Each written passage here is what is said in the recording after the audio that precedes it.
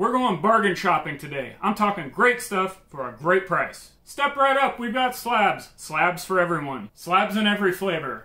Pick the right door and you go free. Pick the wrong door and there he'll be. Oh, and we have some random magazine cards. One of these things is not like the other in the July 2021 episode of the Wrestling Card Market Watch. Let's get it. Coming in, Mr. Brave Young Man.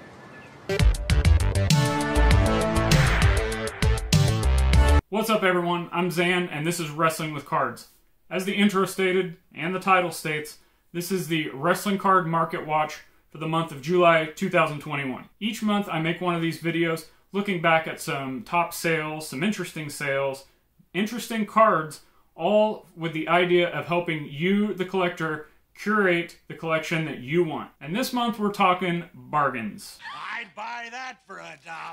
Everything that we're talking about today is under the $300 price point, with 5 of them being around the $100 price point. I wanted to go with all cheaper stuff this month, mainly to show everyone out there that there are still plenty of opportunities out there within wrestling cards, both from a buyer's and seller's perspective. I've said it before, I'm sure I'll say it again. Sometimes I feel like I'm talking to a wall, but one of my biggest pet peeves in the hobby is hearing people say, oh, I'm priced out. Oh, I can't get these cards I want. One reason that I started this channel and started making content and putting stuff on social media in the first place is just to maybe help jumpstart some people with some motivation to put in the work and hopefully get those cards or the money that you've always needed for that big collection piece or for that curated PC. We're also going to have kind of a secondary discussion on some of these graded cards because each one of them is in a different company's slab, and we're going to talk about maybe some pros and cons of why you should or shouldn't use some of these grading companies. Stick around towards the end of the video, about 3/4 of the way through, for an overall comparison of these slabs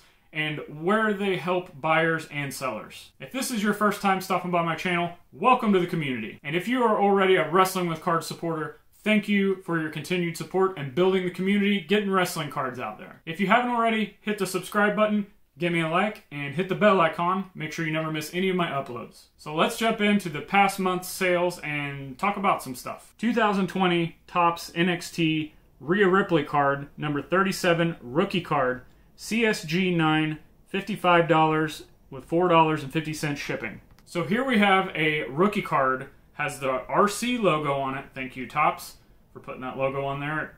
Well, I guess Topps kind of gets weird with the RC logo sometimes, but at least they're trying to put that on there. But you have a rookie card logo of one of the top female stars in the WWE, actually one of their top stars regardless whether it's male or female currently. Graded a 9 by CSG, which according to their grading scale is mint condition. All around solid play for about $60 total. But we're not done with Rhea Ripley or CSG. 2020 Topps Slam Attacks Reloaded, card number 129, Rhea Ripley rookie card, CSG 7.5, $30 with $4.50 shipping. I personally like this card more than the last one, but let's look at the grade. A 7.5? 7.5 is considered near mint to mint by CSG. By most people's standards, it's a pretty terrible grade, right? Well, remember, all these black bordered or black cards are harder to grade due to the edge wear and the chipping that seems to happen to all of them, no matter what set it's out of. Also, from my little experience I have with the Topps Slam Attack cards, the card quality isn't quite up to par with, say, Topps Flagship or Undisputed or any of the higher quality cards. These are gaming cards after all. However, with this specific one, I also think it's a pretty sneaky rookie play. Now, I know Rhea Ripley did have a card in this Topps Slam Attack set in 2019. Technically, that would be the first card. However, Topps is putting the rookie logos on the 2020.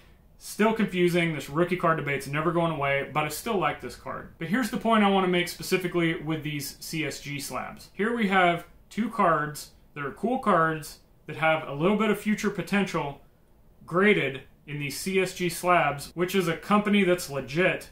Say what you want about the labels and the slab designs, but you could get these cards graded and shipped to you for less than you can submit one card to PSA right now. So there's some opportunity there. There's also opportunity from a seller perspective. I'm guessing whoever sold these made some gains as well. Their bulk submission price is only $12 a card.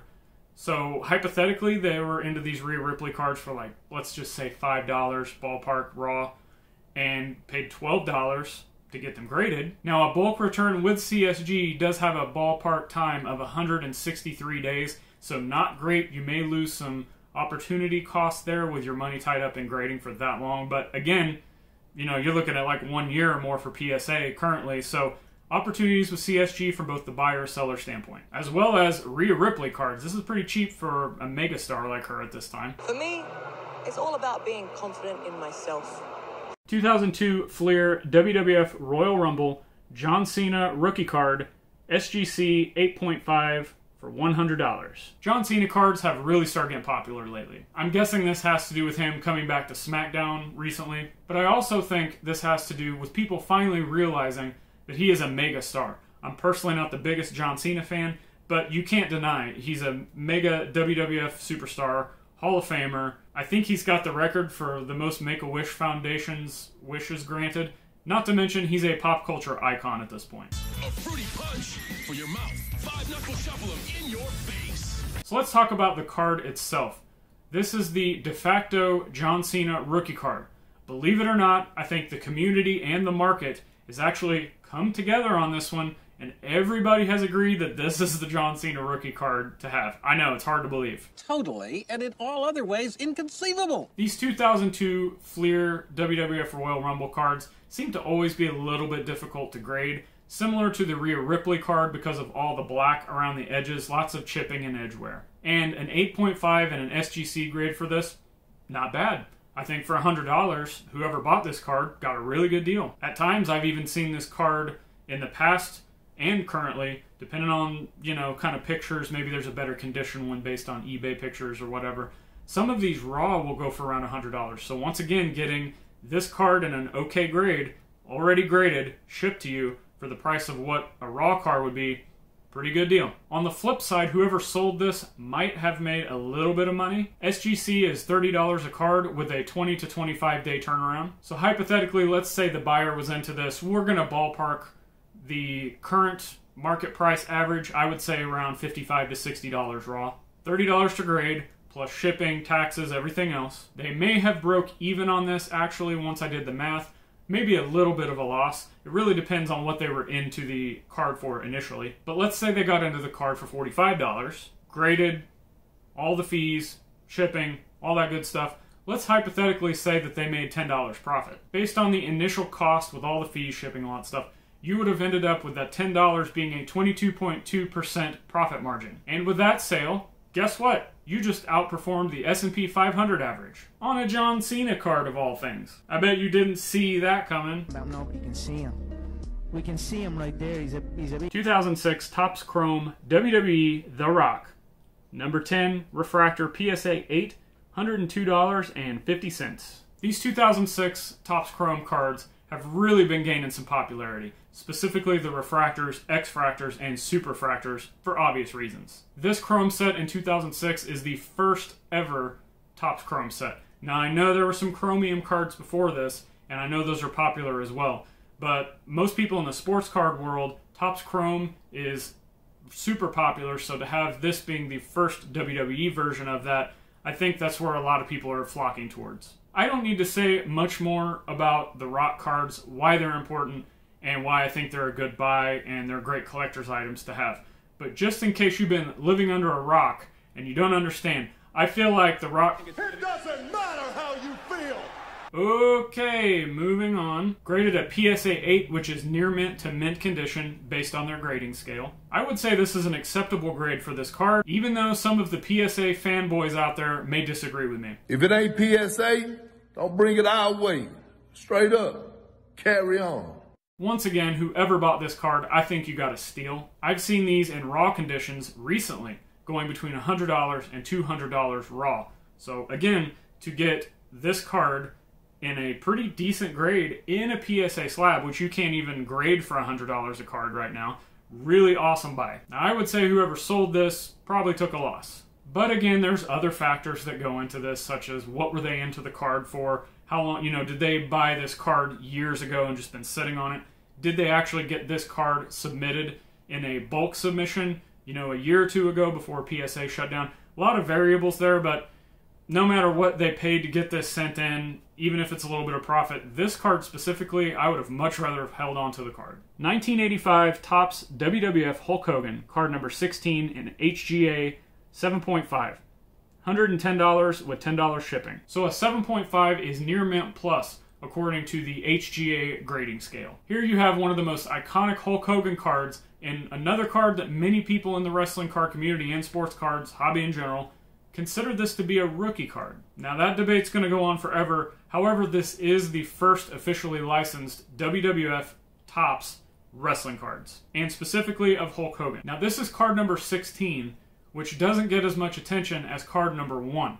Even though they are the exact same image and the exact same card, they just have a different colored background. So this card in raw condition, I don't know, $40 to $50 from what I've seen, give or take, you know. You can find some really good deals, maybe on lesser conditions ones, or if there's a really good picture of a minty fresh one, you could maybe find that for a little bit more, like $75 maybe. And of course, with this being an HGA slab, the slab label matches the card, which a lot of people think are cool. Some people are kind of turned off by it. So from a buyer's perspective, I think this is kind of up to you. I think the price might have been a tad bit high for the specific card and the grade, but again, if you love the label matching the card, and this is truly an art piece and you're not worried about what this is going to be down the road value perspective, pretty good buy. From a seller's perspective, I can definitely say they probably made some money on this. Depending on how much they paid for the raw card, once again, and depending on the time that they sent in to HGA, I know you can do a 60-day service, I believe is $20. So chances are they made some money here. So we've went over several awesome wrestling cards today from several different grading companies. And the point with these specifically that I'm hoping you can take away from this is that there are so many opportunities from both a buying and selling perspective in graded cards. From a buyer's perspective, I think there are tons of options out there that are very affordable for your PC. Just because a card isn't in the Cadillac of grading company slab, or just because it's not a PSA 10, doesn't mean it's worthless. And I feel like public perception in the hobby has kind of swung that way. If you see a card you like, and you like the slab it's in, and you're okay with the grade and the price, jump on it. Don't let the gatekeepers in the hobby keep you from buying the card that you want to add to your collection. And then from a seller's perspective, I think it's important to take away that you can still make money selling graded cards, sending them in, getting them graded, flipping them, in brands that are not named PSA. The facts are the facts. Graded cards are a thing. The market wants graded cards. And I think people are really getting sick of waiting around on PSA, even though they are the top tier grading company out there. 1985 Wrestling All-Stars magazine cards, complete set, with the cards still intact in the sheets in the magazine, $266. In my opinion, this card set is one that people are really sleeping on. There are several really awesome cards in this set, very basic design but good images. You've got big names like Hogan and Ric Flair and Andre the Giant, but you also have some really cool first appearance cards or rookie cards, if you want to call them that, from some legends in the game that I don't think get enough love in the hobby. I'm talking about names like Kevin Sullivan, the Freebirds, Rock and Roll Express, the Fabulous Ones, and how could I forget the first card from the Road Warriors. I think maybe one reason people may not be looking at these as much is because they are magazine cards, and maybe they're curious how these are going to grade, or if the grading companies will even look at these cards. They are in perforated sheets, similar to the WCW magazine cards and the WWF magazine cards. So you can't exactly cut them because they have perforated edges, but I think there is some sort of cutting involved. I have a set of these, and I bought them raw, and they were already cut out. The cutting job on these, whoever had these before did a very poor job. And you can see some perforated edges, but you can also see where some was cut. So kind of out of the loop as far as like how these come out of the magazine. I'm pretty sure Wrestling Card King Rob England sent some of these in recently. You could go check his Twitter page or Instagram to see some pictures of what I'm going to talk about. But he sent some of these in, and I think PSA kicked them back as authentic or hand-cut authentic. I can't remember right offhand. So I'm not sure really how they're portraying these cards from a grading standpoint. We have seen them with numbered grades. I think Rob has some of those as well.